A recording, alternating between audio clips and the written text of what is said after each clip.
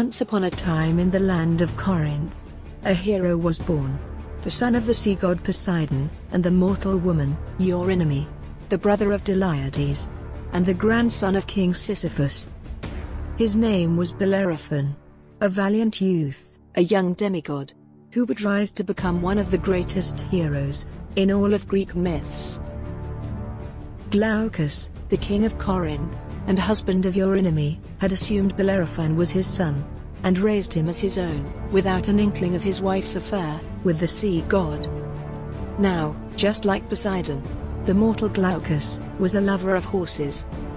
He was known to make his horses vicious in battle by feeding them human flesh. Thus, this trait, this fondness of horses, was naturally passed down to Bellerophon from both of his fathers. Right from the days of his childhood, Bellerophon so dreamt of riding the legendary flying horse, Pegasus. And so, when the time came, this became his first quest, his very first adventure. He traveled to where Pegasus was rumored to roam. There, Bellerophon tried to mount Pegasus, but the steed shook him off each time. He made efforts to tame it, but it struggled, it kicked, it neighed furiously. He tried to capture it, but the horse constantly eluded him. Still determined to ride Pegasus, Bellerophon sought the help of Polyidus, the famed seer of Corinth.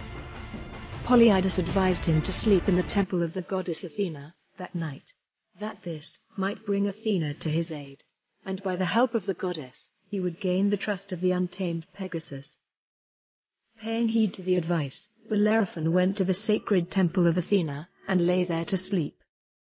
While he slept, he had a dream where the goddess fashioned a golden bridle and set it beside him, saying, "Sleepest thou, prince of the house of Aeolus? Come, take this charm for the steed, and show it to the tamer, thy father, as thou makest sacrifice to him of a white bull."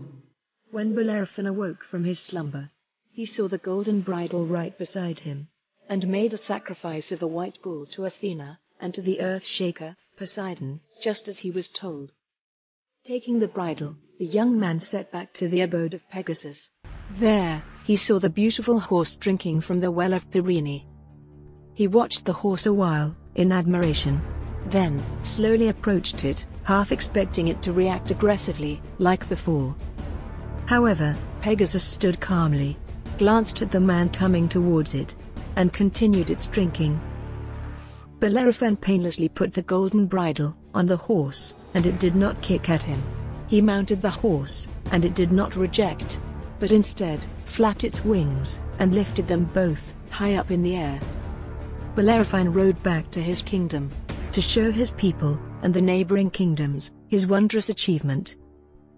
Impressed by the young hero's deed, King Pittheus of Troezen gave his daughter, Aethra, to Bellerophon in marriage. On a fateful day, before the wedding could take place, Bellerophon got into a fight with his brother, Deliades, and accidentally killed him, a crime for which he was banished, and his marriage to Aethra was revoked. The banished prince found refuge in the house of King Proteus of Argos, who pardoned him for his crimes. Bellerophon was welcomed and fed. Unbeknownst to him, more trouble was coming his way. The wife of King Proteus, named Antea, had taken a liking to him, and one day tried to seduce him. But Bellerophon was an honorable man. He rejected her advances. Bitter at being rejected, Queen Antea lied to her husband that Bellerophon had tried to force himself on her. Furious, King Proteus thought of a way to eliminate Bellerophon. He could not kill his guest, as he would incur the wrath of the Furies. So, King Proteus sent Bellerophon to his father-in-law, King Iobates of Lycia. Proteus had given the young hero a folded tablet to deliver to King Iobates. In that folded tablet was a concealed message, a message that read thus: "Pray, remove the bearer from this world. He attempted to violate my wife, your daughter." Now, King Iobates did not read the tablet he had been given immediately. He talked, and laughed, and feasted with Bellerophon for 9 whole days before doing so. When he finally read the tablet's message, King Iobates found himself in the same dilemma as his son-in-law, Proteus. He too could not kill a guest, for the fear of the Furies. King Iobates thought of a plan to dispose of Bellerophon, and came up with one. A mission no ordinary man could accomplish. A mission deemed impossible. He sent Bellerophon to kill the powerful Chimera. The Chimera was a ferocious fire-breathing monster, which had the head of a lion, the body of a goat, and the tail of a serpent. It was one of the children of Echidna, the mother of monsters. Prior to the onset of his deadly journey, Bellerophon once again sought the help of the wise seer, Polyidus. The seer told him to take the winged Pegasus along with him, for the steed would prove to be very useful in his time of need. And so, riding through the sky on the back of Pegasus, Bellerophon set out on his journey to Caria, to his second quest, to the abode of the Chimera. On getting there, the monster was raging, as always, scorching everything in its path with the heat of its fire. It had terrorized that vicinity for a long time, destroying both men and livestock. From above, Bellerophon beheld the creature for the first time, in utter astonishment. What stood below him was huge, it was large. Its breath came out in terrible blasts of burning flame. It had razor-sharp fangs and claws, and he was to kill it.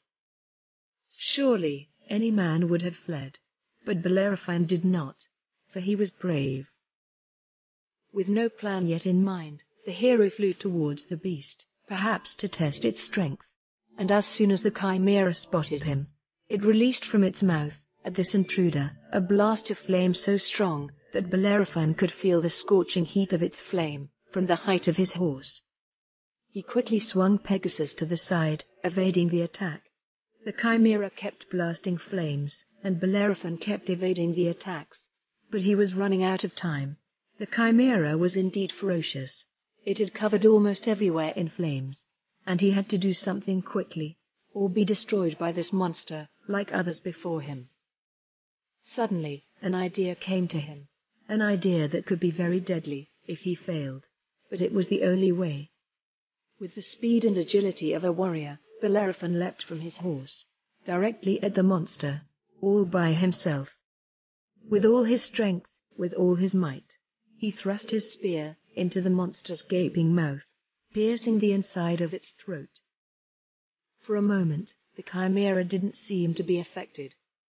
Then, its fire breath melted the spear, made of lead, blocking its air passage. The beast roared loudly, struggling to breathe. Gradually, it lowered itself to the ground, until it lay still. It had suffocated. The Chimera was dead.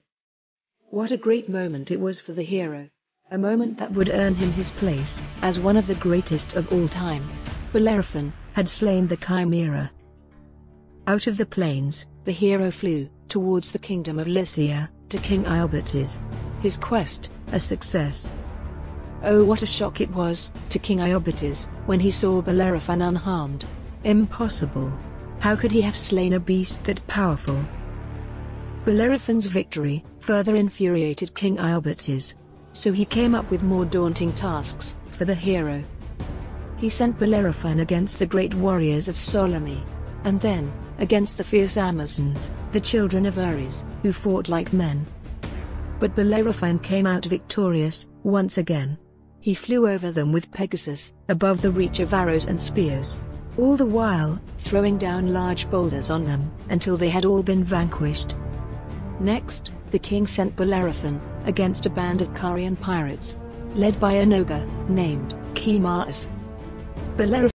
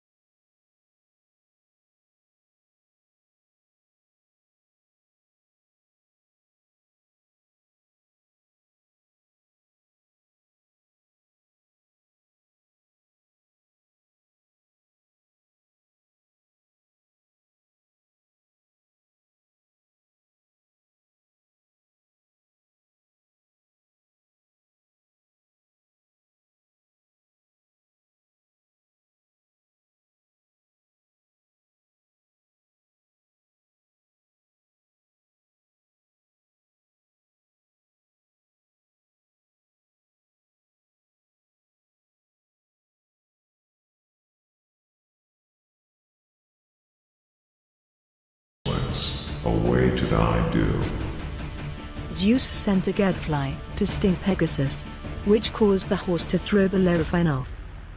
Bellerophon fell all the way back to the earth, landing heavily on the hard ground.